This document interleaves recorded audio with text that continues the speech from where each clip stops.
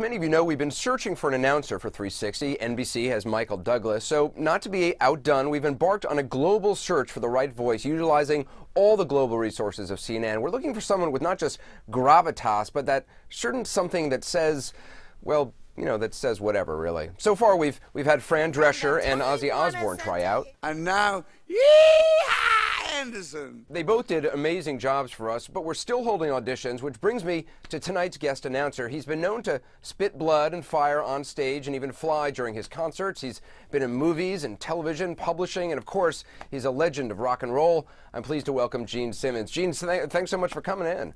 Thanks so much, Anderson. My pleasure. In fourth grade, when you guys first started as KISS, I wasn't cool enough to be in the KISS Army, but I wanted to be in the KISS Army. And I know recently you were fired by Donald Trump on Celebrity Apprentice. All pshaw. It's a thing of the past. We move on. Pshaw. You're right. I'm sorry they fired you. We would love to hire you. So go ahead, give it your best shot. Okay. Good evening. I'm Gene Simmons from the Time Warner Center in New York. This is Anderson Cooper 360. And now, here's Anderson. That was excellent. That was really good, Gene. Could we have maybe a little bit more rock and roll in it? You want rock and roll? Yeah, maybe a little rock and roll in there. Okay. All right.